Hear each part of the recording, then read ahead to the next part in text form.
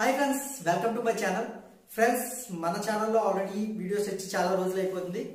నేను మీకు ఇంత ముందు అయితే చెప్పాను, గ్రాండ్ లీగ్ సంబంధించిన ఒక ఇంపార్టెంట్ కాంబినేషన్ ఏ విధంగా సెట్ చేయాలి అండ్ క్యాప్టెన్ వీసీ ఎలా తీసుకోవాలని ఒక వీడియో అయితే చేస్తానని.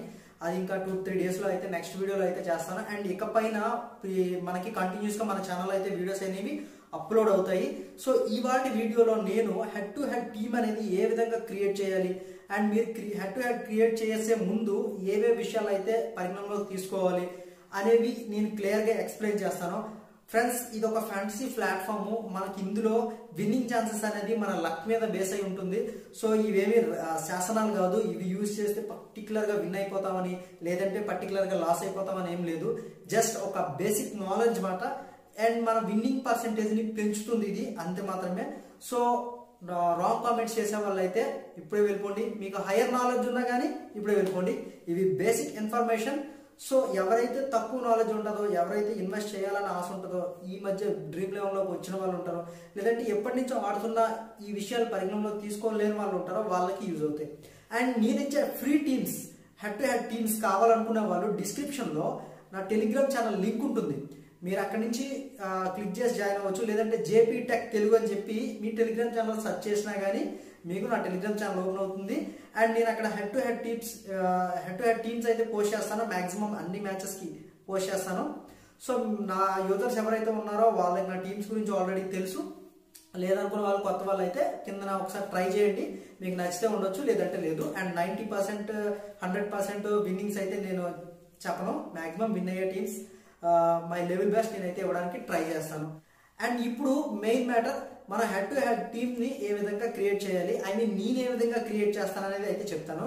మెయిన్ ఒక head to head team create చేయడానికి ముందు మనం మైండ్లో ఉండవలసిన ఇదేంటంటే, ఈ పర్టికులర్ మ్యాచ్లో ఈ సిరీస్లో ఫస్ట్ మ్యాచా లేదంటే ఇంతకు ముందు ఏమైనా మ్యాచ్ అయ్యాయా లేదని చూసుకోవాలి.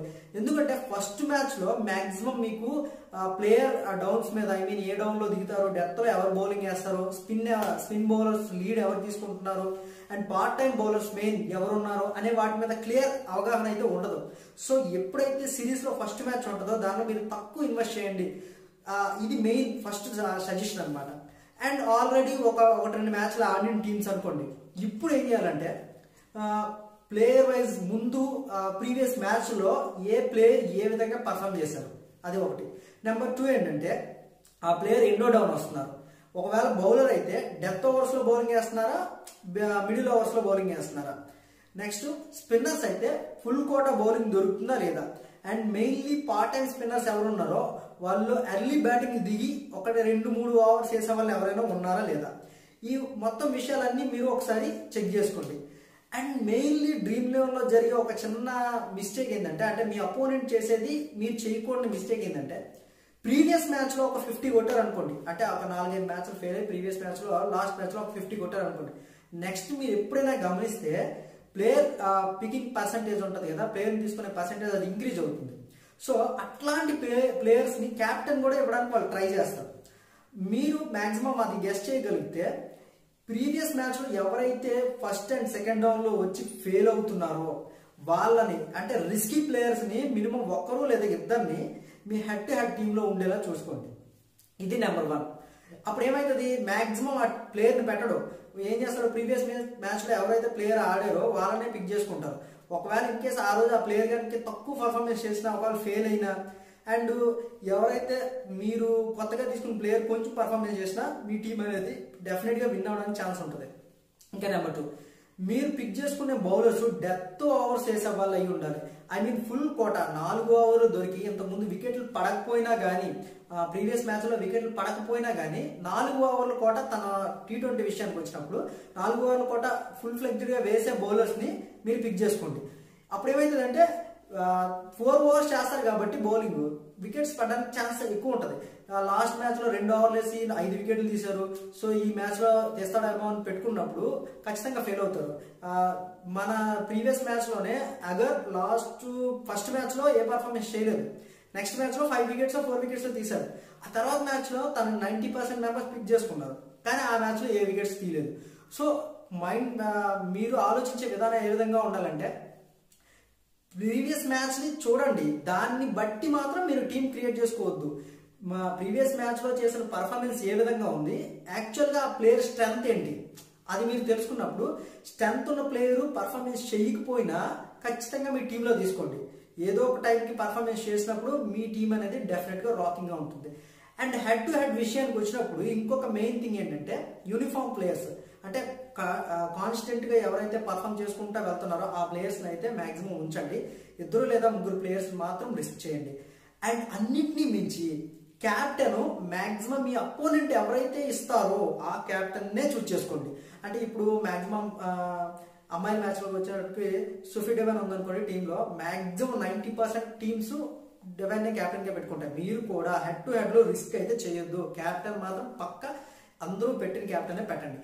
ఇంకా మనం ఎక్కడ రిస్క్ చేయాలి అని అంటే వీసీ వైస్ క్యాప్టెన్ విషయంలో ఖచ్చితంగా రిస్క్ చేయండి. కొంచెం రిస్క్ చేసి ఫెయిల్ అవుతున్న ప్లేయర్స్ కానీ లోవర్ డౌన్లో దిగే ప్లేయర్స్ కానీ ఆల్రౌండర్ కానీ ఇవ్వడానికి అయితే ట్రై చేయండి. అండ్ నెంబర్ 3, హెడ్ టు హెడ్లో మీరు always trust for all-rounders. Head to హెడ్లో తప్పనిసరిగా ఆల్రౌండర్స్ని అయితే ట్రస్ట్ చేయండి. అండ్ నెంబర్ 4, మీరు మ్యాచ్కి 1 అవర్ ముందర లేదంటే మినిమం 2 అవర్స్ ముందర జాయిన్ అవ్వండి. 2 అవర్స్ ముందు మీకు ఎందుకు జాయిన్ అవ్వమని చెప్తున్నానంటే 1 అవర్ ముందు, హాఫ్ అన్ అవర్ ముందు మీరు జాయిన్ అవ్వనప్పుడు డ్రీమ్11 పార్ట్స్ అనేవి వేగంగా ఫిల్ అవుతుంటాయి. సో మీరు మీ అపోనెంట్ స్ట్రెంత్ తెలియదు. అదే 2 అవర్స్ 3 అవర్స్ ముందు జాయిన్ అయ్యారు అనుకోండి, అపోనెంట్ ఆల్రెడీ జాయిన్ అయ్యి ఉంటాడు. తన ప్రొఫైల్ మీద క్లిక్ చేసినప్పుడు తన ఎన్నో లెవెల్లో ఉన్నాడని మీకు ఒక ఐడియా వస్తుంది. మీకు 150 లేదా 100 బిలో లెవెల్ ఉన్నవారు అనుకోండి, వాళ్ళకి అంత నాలెడ్జ్ ఉండదు మ్యాక్సిమం. అప్పుడు ఏమవుతుంది, మ్యాక్సిమం వాళ్ళు ఓపెనర్స్ మీద డిపెండ్ అవుతారు. అయ్యో ఈ ఓపెనర్ని పెట్టుకోకపోతే మేము ఓడిపోతామేమో అనే ఉద్దేశంతో ఓపెనర్స్ని పెట్టుకుంటారు. బట్ ఎప్పుడు ఓపెనర్స్ ఆడాలని ఏం లేదు కదా, మనం కొంచెం రిస్క్ చేసి ఫస్ట్ డౌన్ సెకండ్ డౌన్ ప్లేయర్స్ని పెట్టుకున్నప్పుడు వాళ్ళ మీద ఈజీగా గెలవచ్చు. సో మీరు ఎప్పుడైనా పిక్ చేసుకునేటప్పుడు 2 అవర్స్ ముందు జాయిన్ అవ్వండి. అండ్ 150 మ్యాక్సిమం 100 బిలో లెవెల్ ఉన్న వాళ్ళని చూసుకొని మీరు జాయిన్ అవ్వండి హెడ్ టు హెడ్ విషయంలో. అండ్ ఇంకో విషయం ఏంటంటే రైన్ ఎఫెక్టెడ్ మ్యాచ్లు ఏవైతే ఉంటాయో దాని మీద అయితే ఇన్వెస్ట్ చేయొద్దు. అండ్ ప్రాపర్ ప్లేయింగ్ 11 దొరకలేని మ్యాచ్ మీద ఎక్కువ ఇన్వెస్ట్మెంట్ అయితే చేయొద్దు. అండ్ ఇంకొకటి, కొంతమంది ఏం చేస్తుంటారంటే అన్ని మ్యాచ్లకి హెడ్ టు హెడ్ వేసుకుంటూ వెళ్ళిపోతుంటారు. ఒక మ్యాచ్కి ఎక్కువ, ఒక మ్యాచ్కి తక్కువ అమౌంట్ అని ఏమి ఉండదు. ఈ రోజు 5 మ్యాచ్లు ఉన్నాయి, 5 మ్యాచ్ల్లో ఒక్కొక్క మ్యాచ్కి 2000 3000 అని చెప్పి పెట్టుకుంటారు. అలా వద్దు. మెయిన్ ఎక్కువ పర్సెంటేజ్ ఆఫ్ మ్యాచ్కి ఇన్ఫర్మేషన్ ఏది దొరుకుతుంది, ప్లేయింగ్ లెవెల్ ఏది వస్తుంది, అండ్ ప్రాపర్గా ప్లేయర్స్ ఇన్ఫర్మేషన్, ఈ ప్లేయర్స్ ఇంటర్నేషనల్ ప్లేయర్స్ మనకు తెలుసు అనుకున్న మ్యాచ్ మీద ఎక్కువ ఇన్వెస్ట్ చేసుకోండి. అండ్ ఫ్రెండ్స్, మీకు ఈ వీడియో నచ్చితే లైక్ చేయండి. అండ్ అన్నింటినీ మించి మన ఛానల్ని సబ్స్క్రైబ్ చేయండి. ఇంకా కింద కనిపిస్తున్న రెడ్ కలర్ సబ్స్క్రైబ్ బటన్ మీద క్లిక్ చేసి సబ్స్క్రైబ్ చేయండి. అండ్ డిస్క్రిప్షన్లో మన టెలిగ్రామ్ ఛానల్ లింక్ అయితే ఉంటుంది. మీరు ఒకసారి నా టీమ్స్ కూడా ట్రై చేయండి. అండ్ ఈ వీడియోలో అయితే నెక్స్ట్ వీడియోలో మరొక టాపిక్ డ్రీమ్11 సంబంధించి తెలుసుకోవచ్చు. మీరు డ్రీమ్11 సంబంధించి అయితే తెలుసుకోవచ్చు. ఈ వీడియోలో అయితే bye, this is Ashok signing up. చచ్చిపోయావా? నేను ఇదంతా ఎందుకు చెప్తున్నాను అంటే మీరు ఎప్పుడు టీం కోసం మీరు ఒకరి మీద డిపెండ్ అవ్వకుండా మీకు ఆడే అలవాటు ఉంది కాబట్టి, సో మీరు ఓన్గా టీం క్రియేట్ చేసుకోవడం నేర్చుకున్నప్పుడు ద బెస్ట్ టీమ్స్ ఒకసారి ఓడిపోవచ్చు, 2 సార్లు ఓడిపోవచ్చు, కంటిన్యూస్గా మీరే టీమ్స్ క్రియేట్ చేసుకున్నప్పుడు ఖచ్చితంగా విన్ అవ్వడానికి అయితే ఛాన్స్ ఉంటుంది.